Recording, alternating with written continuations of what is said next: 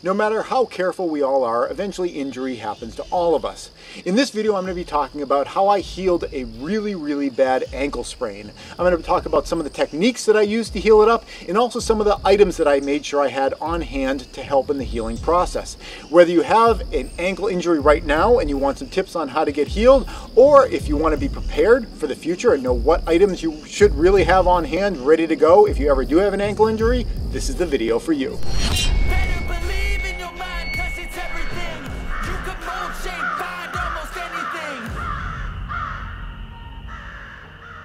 Hey everybody, this is Praxis. In this video I want to share with you how I was able to heal up my ankle after a really bad ankle sprain. Now, because we're talking about something that's of a medical nature in this video, I need to remind you to not listen to anything that I'm saying in this video, and don't do anything that I'm suggesting that I did to myself to heal up my ankle.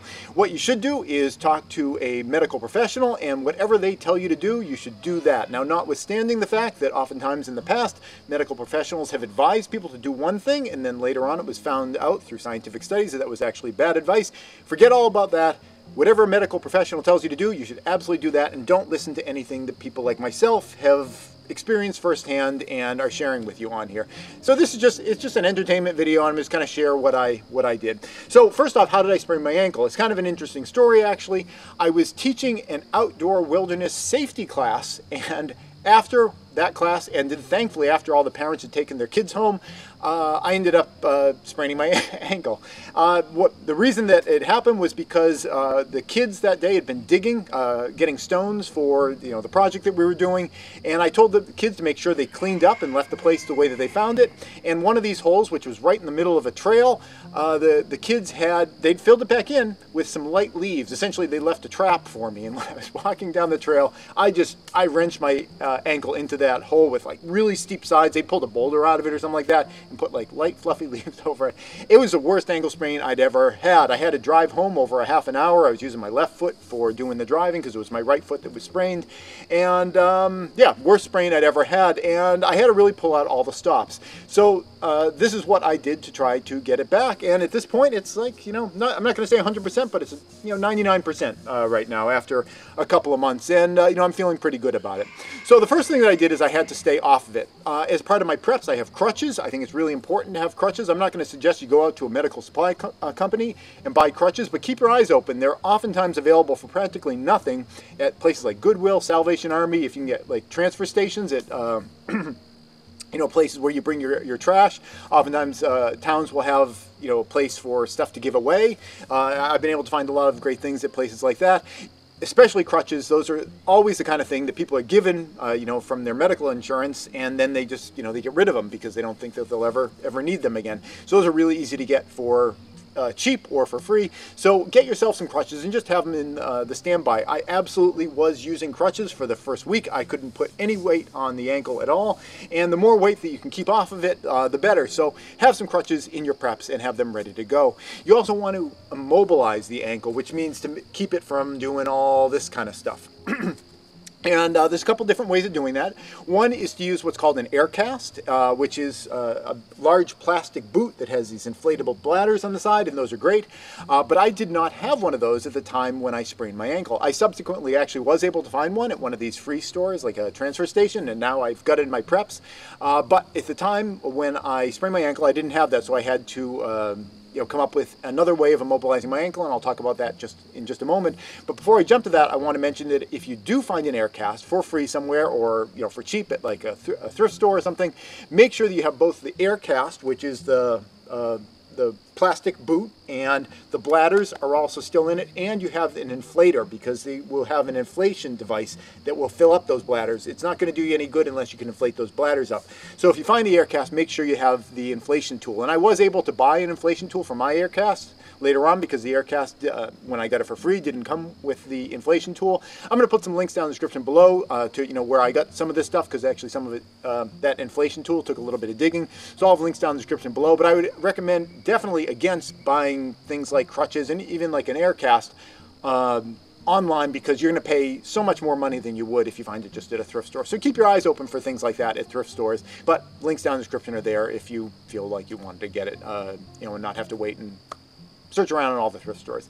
So what did I do because I did not have an air cast? Well, what I did was I used wrapping technique, and I don't have professional wrapping bandages. What I ended up doing is I had an old sheet which has holes in it, which I kind of use as rag material now, and I cut a strip out of it. It was like maybe about 5 inches wide or so, and I used that for wrapping around my ankle. I did a couple of wraps right around the ankle itself, and then I started doing figure 8s around the bottom of the foot. So wrap around under the bottom of the foot, and then back around the ankle, and then under the foot, and then back around the ankle, and just kind of built the area up to try to immobilize it so it wasn't so easy to have these kind of motions just pop into it. Just when you're kind of like shaking your foot and your foot kind of, I'm sorry, you're shaking your leg maybe, and your foot's kind of like jiggling around at the end of it. You want to really immobilize it. The other thing that I did was that I elevated my foot as often as I could. Now it's my personality that I always want to go, go, go, and this is something that you should not do, as I did, is I had a lot of trouble waiting long enough to let it heal, and I ended up re-spraining my ankle several times doing, I was hunting porcupine out in the woods in the middle of the night, and I kept kind of retweaking my ankle. I would be doing like wood splitting, construction work. You know, I would keep trying to push the envelope, and that's not something that I would suggest you emulate. You really want to, wait as long as you can. Now, my personality, it didn't really work for that because I don't know, it's just the way I am. I don't like just sitting around. But when I could convince myself to sit around and do something, like maybe watch a movie with my boy, I'd always try to elevate my ankle and just get it up so that the swelling would go down. And that was all I really did for the swelling. Now, I know that there are pharmaceuticals that you can take to help with inflammation. I didn't do any of that. Maybe your medical professional will advise you to, and I'm not going to comment whether that's a good thing or a bad thing. It's just, that wasn't the route that I took. What I did do for inflammation was any kind of spices that have anti-inflammatory properties, and I'm not going to list them because YouTube will probably delist this video if I say any of them, but there may or may not be spices, and by spices maybe I mean prescription medications. Maybe I'm calling those spices. Who knows what I'm talking about right now, but if you were to kind of bumble around, you might find things that are referred to as spices, which are, there is a suggestion that they might have anti-inflammatory properties, and the way that I look at it is whether it's true or whether it's not true, as long as it's not going to hurt you, you may as well try it. I think that's medically safe advice, and so I was adding a lot of those kind of things to my diet. So that's the only kind of like anti-inflammatories that I took, that and elevating the thing. So that got it most of the way, and the last thing that I did, which was really kind of some magic sauce here, and this is actually probably something that you might want to talk to actually, forget it, all this stuff you want to talk to a medical professional about, but this is the kind of thing where I actually spoke to someone who was a, what do they call them? People who help people rehabilitate when they get an injury. You know what I'm talking about, that whole job. I just can't think of the title of that job. But I know someone, and they used to do rehab. Is it called like rehab? I don't know. But one of these people that helps people, man, it's going to bother me. What? Can you write it down in the comments below? What is that job where they help people to...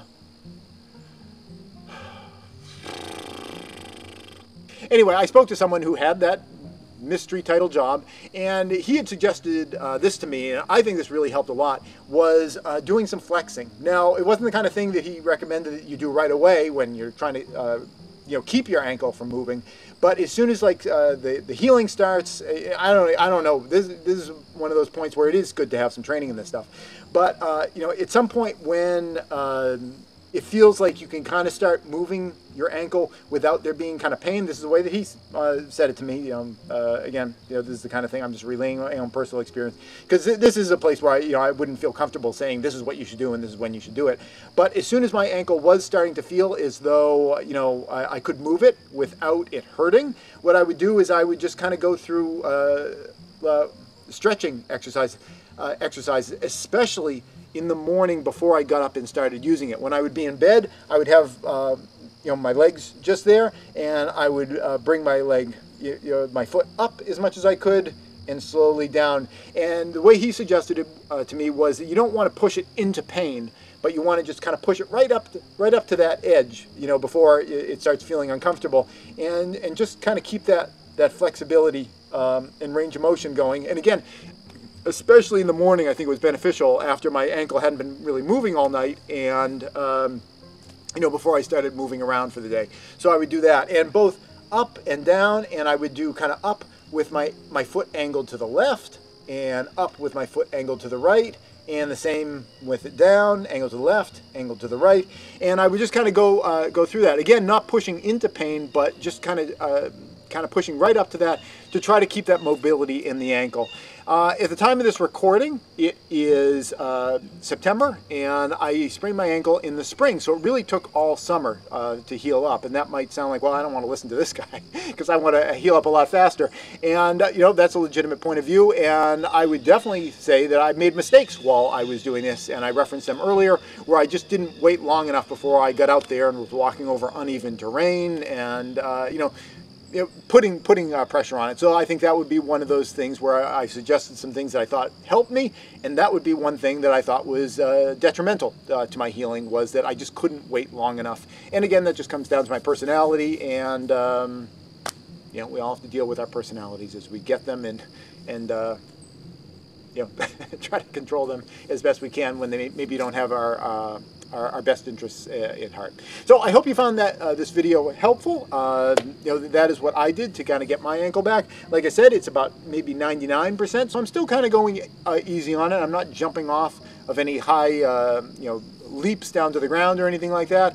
And as my body ages generally, I find more and more I'm feeling like that animal in a cage where there's things I want to do, but I'm learning my own limitations. So it's like that flexibility. It's like I'm pushing it up to a certain point, but not going crazy with it, because you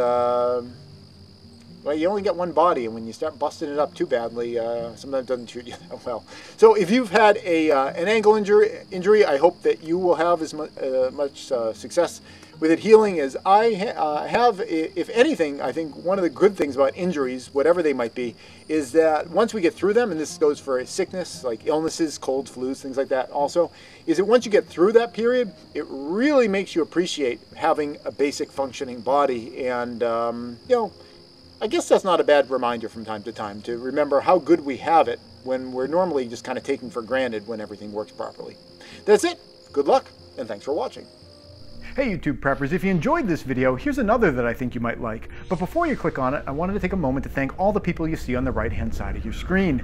They help to support all the work that I do here over at patreon.com. If you'd like to join them and get your name added to the list, the link's below.